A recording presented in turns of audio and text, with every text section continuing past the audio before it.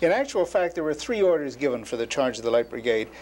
First was a preparatory order asking the Light Brigade to move into a certain position to recapture some guns that were on a height. The second order told them to go ahead and try and capture the guns and bring them back. And the third order was in exasperation because nothing had happened after the issue of the first order, the second order, and it simply said, charge the guns and get them. And of course, the fellow that took the order down from Raglan, who was way up high on a cliff, and who could see what was going on, the chap who took the order down had some rather fancy notions about what cavalry could do and should do, and he gave the commander of the Light Brigade, Lord Cardigan, the wrong direction to go in, and of course they went charging. In other words, what they wanted Cardigan was go up the hill and protect the British guns, that had just been captured by the Russians, and he went right down the valley, right into the mouth of the Russian guns. Yes, yes. Actually, you know, the casualties from that charge weren't as heavy as they were acceptable. Yeah. But it really goes down as one of the, a Frenchman who was watching it, he said, c'est magnifique. Yeah. You know, in other words, it's magnificent, but it isn't war. Yeah, yeah. Well, anyway, Airy got tremendous criticism for this, although he had nothing to do. Yes. So eventually he got back to Britain. That's right. Yeah. He eventually went back to England, and he was the governor of Gibraltar, and ended up as a full general in the British Army, and had a very distinguished Army career. And of course, he sold off through Beecher, a London lawyer who was his agent, all the property he owned in Elgin County. That's right. Mrs. John, Beecher the Beecher house is still in London. Yeah. It's on Rideout Street, I think it is. Yeah. So he sold it first. You know who he sold it first to? Well, Airy inherited the Port Talbot estate property, which was approximately 1,500 acres at the time. And of course, the interesting differences between Airy and Colonel Talbot's manservant, a companion, George Macbeth, is sort of a dramatic chapter in the final dissolution of this property. But Airy actually received the property and held it until 1869, and it was sold at that time to the Macbeth family, and the Macbeth family owned it until 1925 when it was bought by some Americans. See, this George Macbeth you married became the sort of general factotum to Talbot. And Talbot left him all the property he had left. That's right. About half of his inheritance went to the Macbeth. And then Talbot died in 1853 at the age of 82, and Macbeth inherited it. Then he must have sold land to raise the money to buy the Talbot estate in 1869. Eh?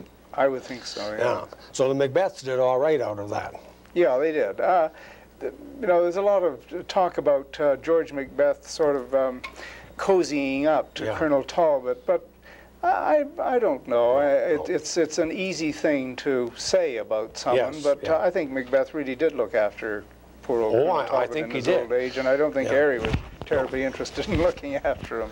No. I think Airy was pretty disgruntled all his life about that. Well, then, what I want to get to is that the Talbot estate then is in private hands in 1869 and remained in private hands until your family came on the scene. I'd like to talk a little bit about the history of the Talbot estate the way it is now. Yes. Now, when did your family... Well, we bought it in 1954. My father was retiring from the newspaper business at the time, and I had just come back from service in the Navy in Korea and decided that I wanted to do something else. And this property was on the market, and we had always lived in the country, and he was anxious to get out in the country, and so was I, because I'd been living in very confined quarters for 10 years. And so we decided that we would take a crack at Port Talbot. And so we came up here. I came up here on the 13th of June, 1954, and started things rolling. at that time. It had been owned by a group of Americans before that, known as the Seniors Corporation of Detroit, Michigan, or Wayne County, Michigan. And they had bought it at the time of Prohibition and wanted to turn it into a country club, rather along the line of the Seigneury Club at Montebello.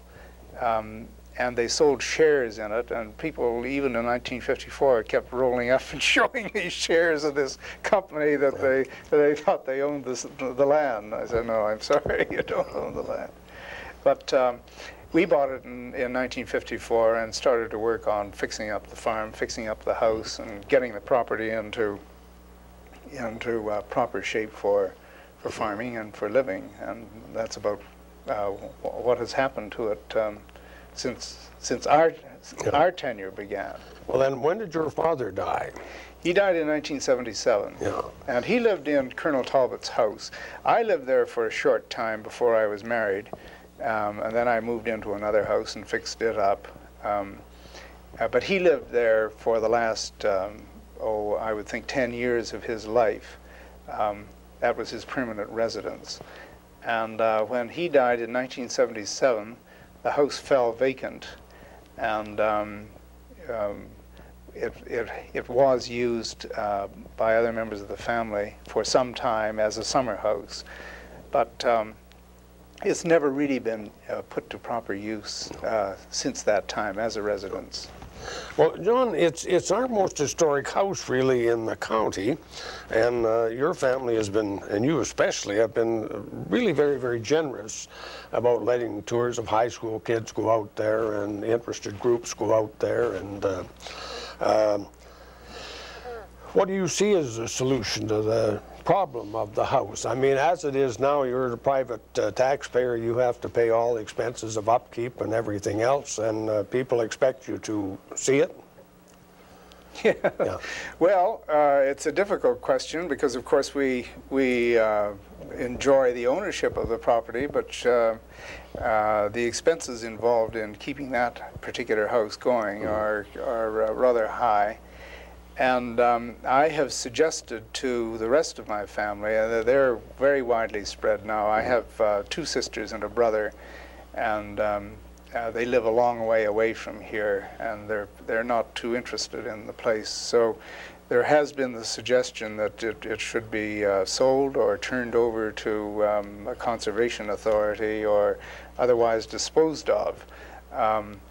And this summer we did have, we set the house up rather as a museum, or not as a museum, but as a heritage house, and with all the various items of furniture in it, which went back to Colonel Talbot's day.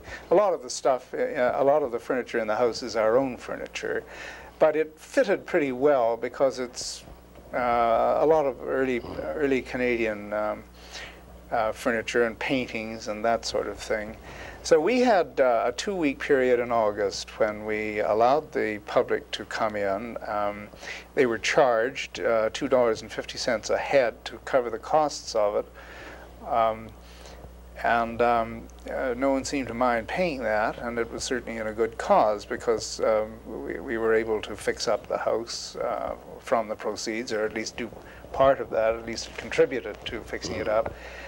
And if the house could be established on some kind of footing like that, we would gradually withdraw from it and have whatever heritage group or conservation group that we might find responsible to take it over and to take over the land. That's what I would like to see happen. Whether it'll happen that way, I don't know. A private investor may come along and decide that he or she wants to. Well, if a private investor does come along, I understand you do have a price on it. Oh, yes. Yeah, and if a private investor comes along and buys it, then. Yes, well, we haven't.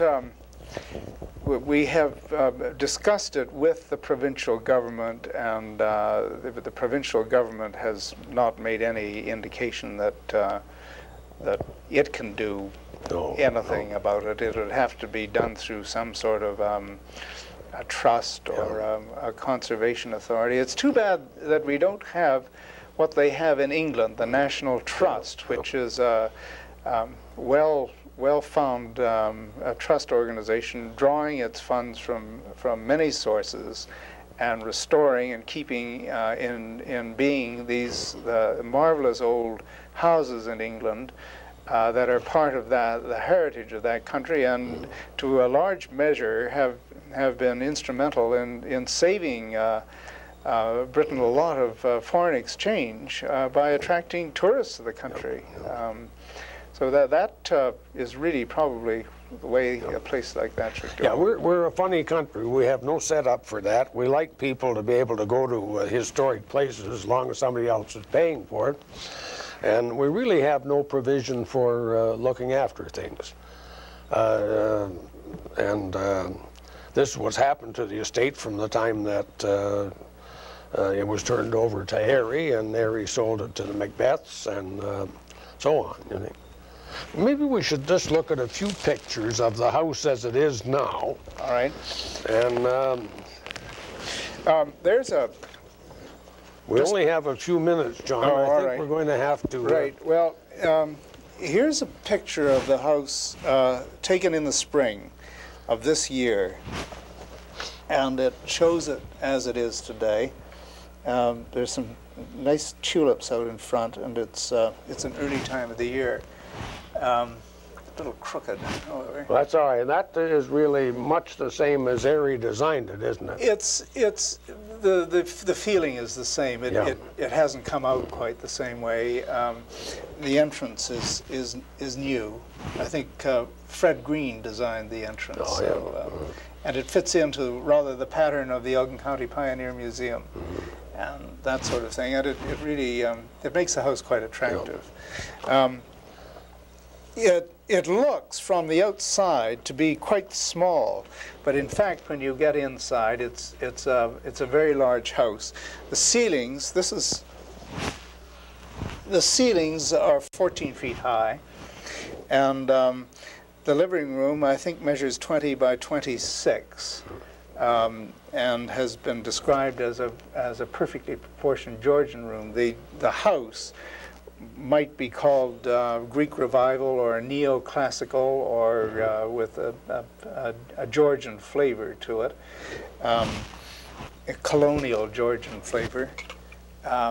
This is the living room, and the entrance hall is has a stairway leading up into the attic, and has various pictures in it, and maps and other documents. So the tour that we had went through all the rooms and explained the rooms as the tour group went through, and I think people generally found it quite a worthwhile experience.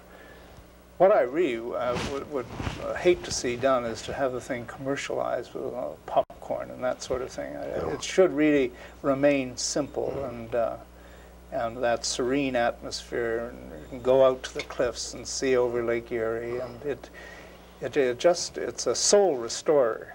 Yeah, no, I know it's a beautiful place, and you have been having some tours of high school students that you set up this fall. Yes, we've had students out, and the local history program in the public schools in grade 8 fits into this, and it certainly, I think, gives the students a feel for what they're reading in the books. And they'll remember that. Well, I know a great number of Elgin County students and Elgin County residents have been through this historic house, but it's really because of the generosity of Mr. John Kerr, who has always been interested in making the house available. And I hope, John, that you don't sell the property. I do hope that something will turn up by which the historical part of that, like the house, can be preserved. And I'd like to thank you very much for coming today and talking to us about the very interesting history of the Talbot Settlement and the Malahide Farm.